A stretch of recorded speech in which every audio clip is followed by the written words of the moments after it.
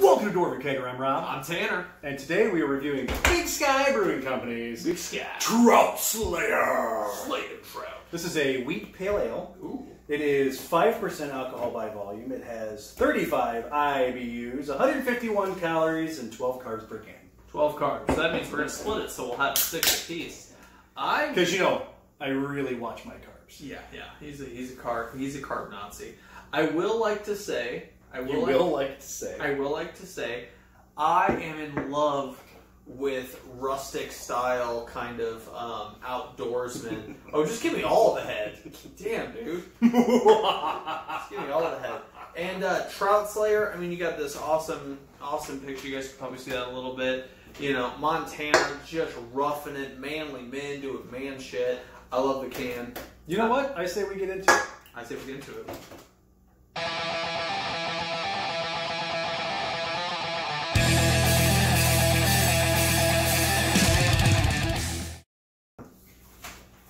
He gets mean. Did you stop it and record it again? Yep. He gets mean when he doesn't take naps. Right, ready? Yep. Lean over to me. And we're back. All right, I still have miles of head on mine, but let's smell. You're welcome. Yeah. I mean, it smells good.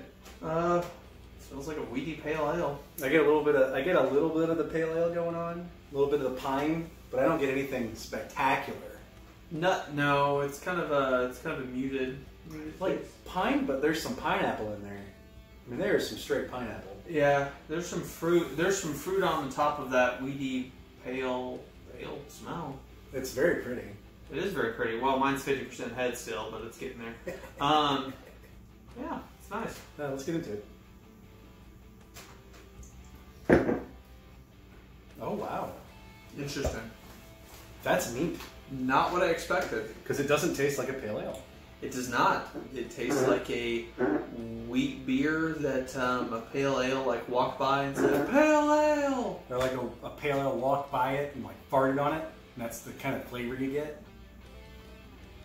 Oh. Yeah, they're rushing out to buy it now.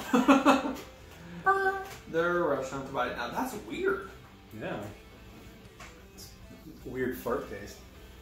You know, what's interesting about it is, I mean, if you had to split your tongue up into 3 different sections, I could do that for you.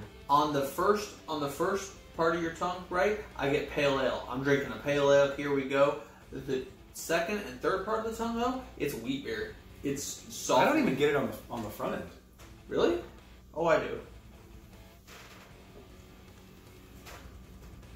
Yeah, no, yeah, I get it on the front, and then I guess I'm just used to like normal, regular IPAs that have. You are more of an IPA person than I am. I'm just not. I'm used to like that 45 to 60 range.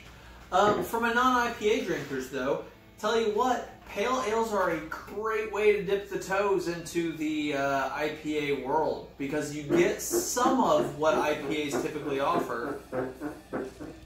Please stop doing that. You get some of what IPAs offer, but you don't have to commit to the full like bitter taste. This is pretty good. You can do that all day. It's not wrong. It's pretty good. Nothing spectacular about it, but it's a bigger tail with every ale. There we go. Trout Slayer. You're a fisherman, right? Yeah. I catch trout around here. You like to catch fishies? I do. I catch trout around here. Poles. I do. And your line and your hook. I do. That is typically how fishing occurs. Yes. I don't know. I like to stab things. Yeah. You gigging? Fishing. You like gigging? I'm not doing frogs. You can. Well, I call it gigging, but you can gig. It's because you're a fucking hick. Hey, you can gig frog around here. You can gig carp. I mean, you can eat carp. How do you go from being able to say both to frog around here? It's my complex upbringing. That being said, while interesting, nothing's wowing me. No, it's not. It's not the most amazing of beers. I mean, we like Big Sky. Personally, we've always had decent Big Sky brewing. They've done well by us. And this isn't awful. Like it's not. This just tastes like a standard wheat beer with maybe a little bitterness. Yeah, I don't even get a lot of bitterness though, honestly. I mean, truthfully, do you get a lot of bitterness? No, I get a little, just a little. It's 35 IBUs are hidden. Pretty well. That being said, am I ever going back to this? Probably not. If it's on tap, I'd probably give it another run. With most beers, if it's in can or bottle, I'm going to give it another try on tap if I have the option. Kind of like Duchess de Bourgogne. Yeah, it's okay. I give it a very respectful 2. I give it. You know what? I'm actually going to agree with you on this. Yeah, it deserves respectfully a 2. I'm not shitting on it. It's just a 2. It's not wowing me. It's not upsetting me.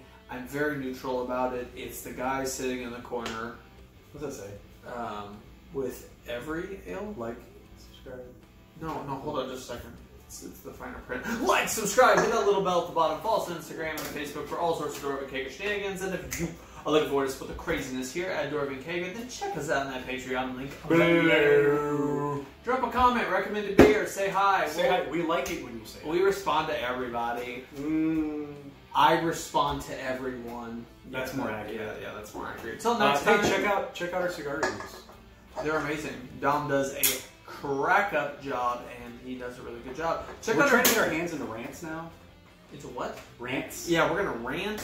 We got some DK shenanigans coming out at you. We thought it'd be fun to let you guys see a little bit more of kind of like the stupidness that occurs in our life on a regular basis. We're going to be filming a little later tonight. We're playing some Vampire the Masquerade.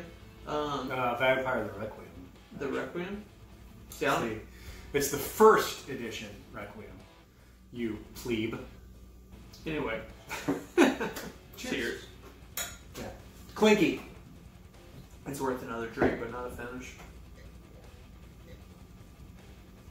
Yeah, I agree. It's not a good finish. It's not good. I don't like it. It's worth a try, though. Yeah, I mean, it's a cool name. It is a cool name. It's cool art. It's just